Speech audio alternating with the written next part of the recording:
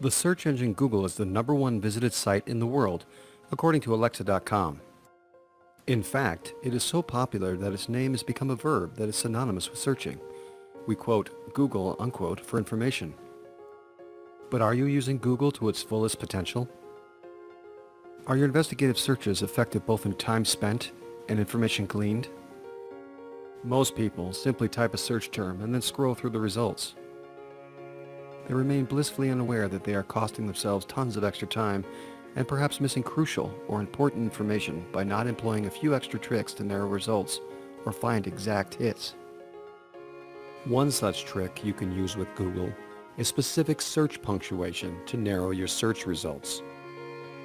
For instance, if you want to find out about the social tag @wildpcsmf, you would put that social tag into the Google search bar and it will narrow your results to that particular tag.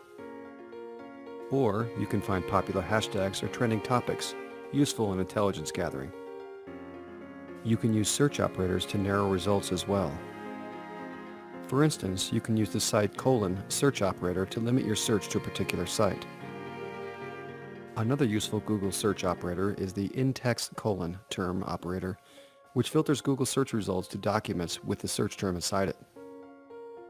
More Google search operators and punctuation can be found on Google's search operator and punctuation help page and on Google Guide's advanced operator reference page.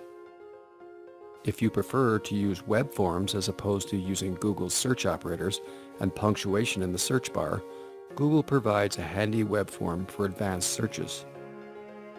On the form, you can filter by language, position on page, region, and much more. The advanced operators can even be combined with the form to make even more filters. Keeping track of results obtained through the use of advanced search operators can be tedious, especially if you're printing or using an image capture program. I myself prefer the easy and lazy route. Two of my go-to apps to save information when I'm conducting online investigations or other searches are Evernote and Pocket. Each of these programs comes with free and premium versions, though the free versions should be more than enough to start with, and have extensions that install into Chrome or Firefox that will enable simple one-click saves. To make your saves easy to retrieve and organize, you can use tags to categorize your findings. With Evernote, you can also create specific notebooks for specific cases.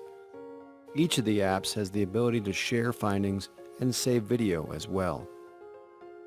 And it goes without saying that being able to access your findings from any device, mobile or otherwise, from anywhere, is a huge bonus. As you can see, there is much more to a Google search than simply typing in a search term and letting it rip.